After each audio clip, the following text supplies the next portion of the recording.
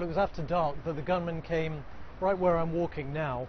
They had silencers on their weapons, and they came here to attack each one of the 7 shops in this row.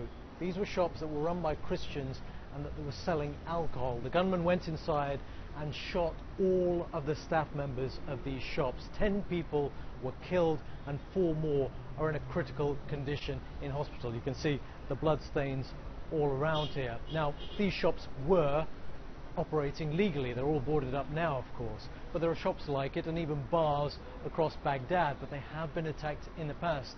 In fact, just last year, explosive devices were left outside these very shops, but they did reopen. But this is another dimension to the violence. It's not just the sectarian tensions between Shia and Sunni. There are also radical Islamist groups who are trying to impose their very extreme version of religion on this society.